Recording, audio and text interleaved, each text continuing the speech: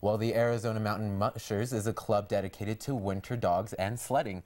Right now, earlier in the week, I had a chance to catch up with some of these mushers and talk about what dog sledding means to them. Take a look.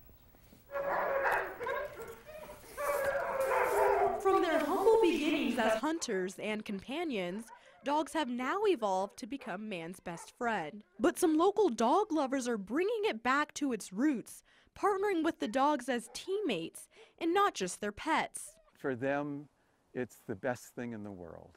Dog sledding was originally used as the fastest way to get goods from point A to point B in the snow. And although it's not used in that way anymore, the teamwork it teaches these pups is invaluable.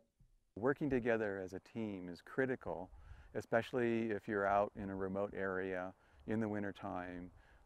They have to learn to work together. Which can sometimes be difficult when a typical team has close to 20 dogs. This is Perry, the big boy Lightning. Thunder, this is Signy, Sirius, Misty, and this is Jack. And while the months of training might be hard work for the mushers, the dogs see it as another opportunity to play.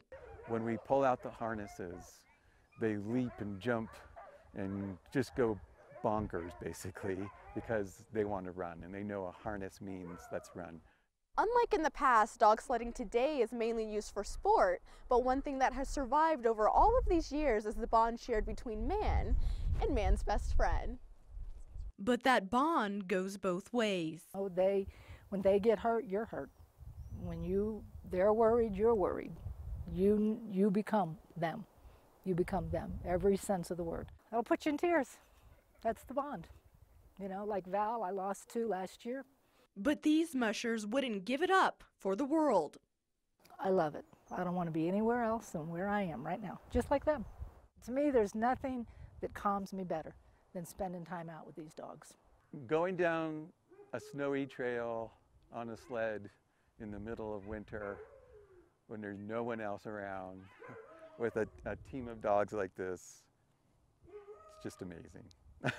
Reporting in Williams, Arizona, Imani Payne, NAZ Today.